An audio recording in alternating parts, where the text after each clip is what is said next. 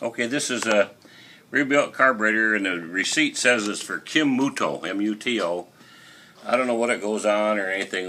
Really don't make a difference to us. It looks like some kind of a Motorcraft there, I guess. But anyway, we've already adjusted the mixture so that they don't have to fool with it. Idle speed is already set. As you can see, there's mid-range. As you can see, there's high range. Choke is turned off to be left off until the temperature gets colder than 45. Everything is all original according to the part numbers that they requested. So put it on the car does not run. You can see it's not the carburetor's fault. That's the end of the story. It's a good one.